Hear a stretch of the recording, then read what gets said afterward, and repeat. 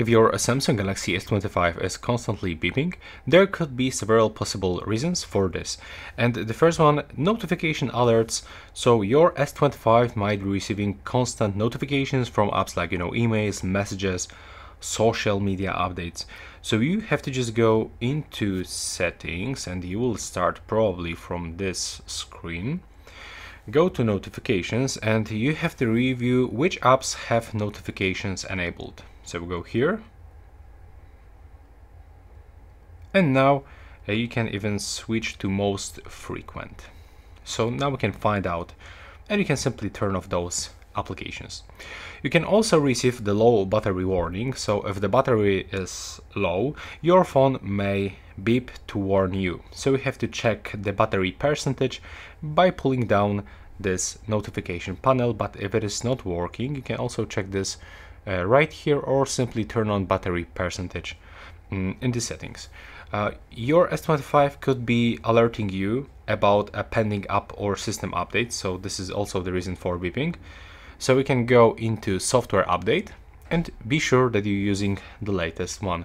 But also you might have set a reminder or alarm or a calendar event that actually beeps.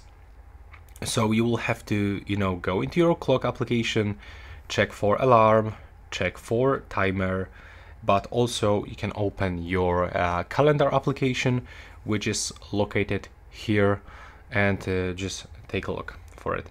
And there's also some accessibility features. So sometimes features like, talkback or other accessibility settings can cause beeping. So to check these settings, you will have to go for sure into the main settings, and now you have to search for accessibility and check for things in the hearing enhancements, for example. Just review all of the settings if something it's not actually turned on.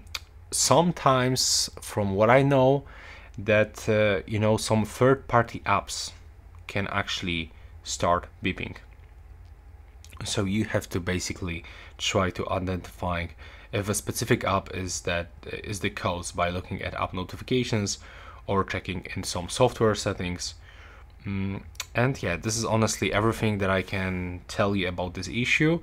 And if none of the above fixes the issue, you might want to try restarting your phone, updating software like animation, or even performing a factory reset if necessary. So be sure to back up your data before reset, and you can do reset by going to the settings, then go to general management and navigate into reset, and then perform a factory data reset. Let me know if it works.